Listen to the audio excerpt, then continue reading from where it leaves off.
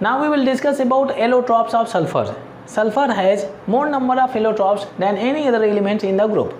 The examples of allotropes of sulfur are alpha sulfur, beta sulfur, gamma sulfur, lambda sulfur, mu sulfur and delta sulfur. I have written this information on the board. We have allotropes of sulfur and these are the examples: alpha, beta, gamma, lambda, mu, chi and delta sulfur. Out of all these allotropes of sulfur, alpha sulfur as well as beta sulfur are the most important allotropes of sulfur. When we talk about the stability of these two allotropes of sulfur, remember alpha sulfur is in the stable state at below 369 Kelvin temperature and beta sulfur is in the stable state above 369 Kelvin temperature. Okay. In case of alpha sulfur, if we increase the temperature above 369 Kelvin temperature, it converts into beta sulfur. And in case of beta sulfur, if we decrease the temperature below 369 Kelvin, it converts into alpha sulfur. Okay, so at this temperature, alpha sulfur converts into beta sulfur converts into alpha sulfur. Okay, so at this temperature, both the forms are interconvertible. Since both are interconvertible at this temperature is known as transition temperature. Remember, you know what is the transition temperature? It is the temperature at which alpha sulfur is interconvertible with beta sulfur. Both are interconvertible, both are at equilibrium state. Okay, both are at the equilibrium state. So this is a small introduction about allotropes of sulfur. Now let's discuss about these allotropes one by one. First we have alpha sulfur. The chemical formula of alpha sulfur is acid. Alpha sulfur can be prepared by heating roll sulfur solution in carbon disulfide. Roll sulfur is the sulfur which is present in the roll form, such as we have chalk roll is there. Roll sulfur is non-polar by nature. Carbon disulfide also non-polar by nature. They are miscible. Okay, hence we can get easily alpha sulfur from this solution. We talk about physical properties. Alpha sulfur has rhombic structure. About orthorhombic structure we have learned already in solid state. Okay, when we talk about the dimensions in rhombic structure, A is not equal to B and B is not equal to C. In case of interfacial angle, alpha, beta, gamma are 90 degree. Okay, when you talk about the physical state, alpha sulfur is a yellow color solid material. Okay, yellow color solid substance. Melting point is quite high, 385.8 Kelvin. Density is 2.06 gram per centimeter cube. Keep in mind, alpha sulfur is non-polar by nature. That's why it does not dissolve in polar solvents such as water, and it readily dissolves in non-polar solvents such as benzene, ether and carbon disulfide. Okay, another important point. Alpha sulfur in the puckered form has crown shape, such as this. The structure is given there. It is given in crown shape. Okay. These are the sulfur atoms located over here. So you can see 8 sulfur are there. 1, 2, 3, 4, 5, 6, 7, 8. Okay. Sulfur to sulfur bond length 204 picometer is there and bond angle is 107 degree is there. 107 degree. Now let's move on to beta sulfur, another allotrope of sulfur. Next we have beta sulfur. The chemical formula of beta sulfur is acid. Keep in mind, alpha sulfur as well as beta sulfur both have the same molecular formula, but the arrangement of atom is different. That's why they show different properties. Okay. Beta sulfur can be prepared by heating rhombic sulfur. We have learned already alpha sulfur can be converted into beta sulfur and beta sulfur can be converted into alpha sulfur at the temperature of 369 Kelvin. Okay, when alpha sulfur means rhombic sulfur heated at above 369 Kelvin, it converts into beta sulfur, and when beta sulfur is heated below 369 Kelvin, it converts into alpha sulfur. Now we talk about properties. Beta sulfur has monoclinic structure. In solid state, about monoclinic structure we have already learned. A is not equal to B is not equal to C, and alpha gamma equal to 90 degree, beta is not equal to 90 degree. Now we talk about physical state. Beta sulfur is a bright yellow color solid material. Okay, bright yellow color solid substance. When you talk about melting point, in comparison to alpha sulfur, it has a bit higher melting point, 390 Kelvin, and density is little bit low in comparison to alpha sulfur. Density is 1.98 gram per centimeter cube. It is also non-polar by nature, and hence it does not dissolve in polar solvent like water, and it can readily dissolve in non-polar solvents such as benzene, ether and carbon disulfide. Move on to the next allotrope of sulfur. Next we have gamma sulfur. The chemical formula of gamma sulfur is also acid, but the arrangement of atom is different, that's why it shows different properties. Gamma sulfur can be prepared by heating concentrated solution of sulfur in non-polar solvents such as benzene, toluene, carbon disulfide and ethanol.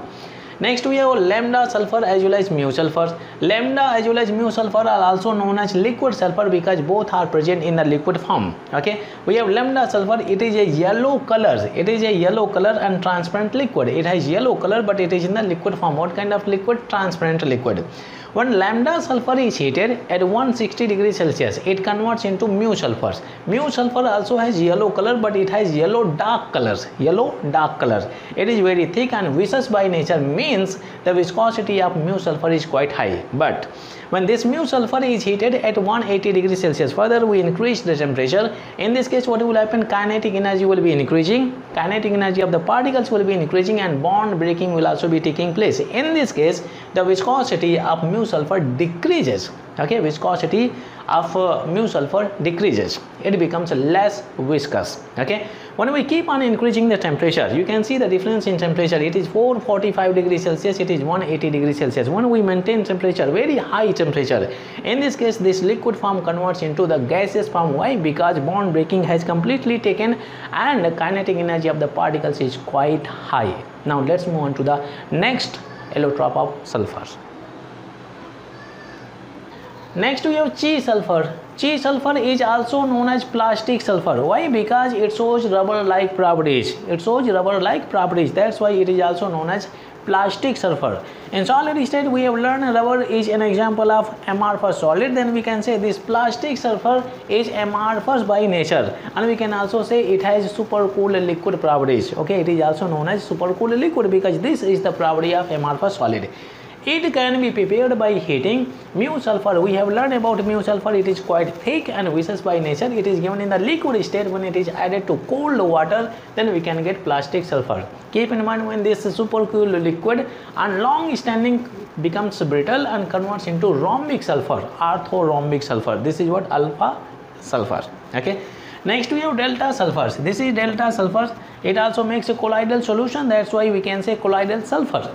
The particle size of colloidal solution is quite bigger than that of true solution. Okay, it can be prepared by passing hydrogen sulfide gas through oxidizing. What kind of oxidizing? Strong oxidizing solvents such as we have KMnO4 is also there, K2Cr2O7 is also there, HNO3 is also there. Okay, and we can get this delta sulfur. Next method is there when dilute HCl, means water is there. When dilute HCl is heated with sodium thiosulfate. Okay, when dilute HCl is heated with sodium thiosulfate, then we can get delta sulfur. Okay, these are the two methods we have for the preparation of delta sulfur. Now let's move on to the interconversion of these allotropes of sulfur: alpha, beta, gamma, lambda, delta. Next we have interconversion of allotropes of sulfur. As we have already learned, alpha sulfur as well as beta sulfur are interconvertible at 369 Kelvin temperature. Okay, here we have alpha sulfur given in solid state.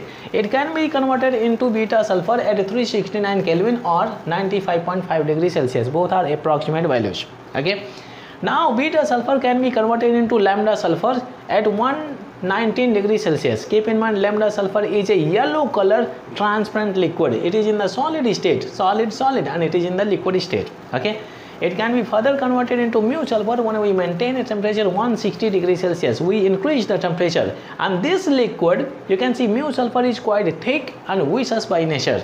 When it is heated at 145 degrees Celsius, it converts into gaseous state. You can see, as we keep on increasing the temperature, first solid convert into liquid state and liquid convert into gaseous state. Okay, now next, further we maintain the temperature, high temperature. So this large molecule will split into a small molecule. Okay, we got hexa sulfur. Okay, S6, it is S8. This long chain start breaking into a small chain. Okay, it is S6. Now in this case, this S6 is present in the chair form. Okay, in a stable form. Keep in mind, chair form is more stable than boat form. Boat form can also be there, but the chair form is more stable because in this case repulsion is less. In this case, you can see bond length is 205.7 picometer and bond angle is 102.2 degrees there. Okay, when we increase further temperature, this S6 converts into further small molecule. This is tetrasulfur is there. And when tetrasulfur is heated at 1000 degrees Celsius, is very high temperature, it becomes dimolecule.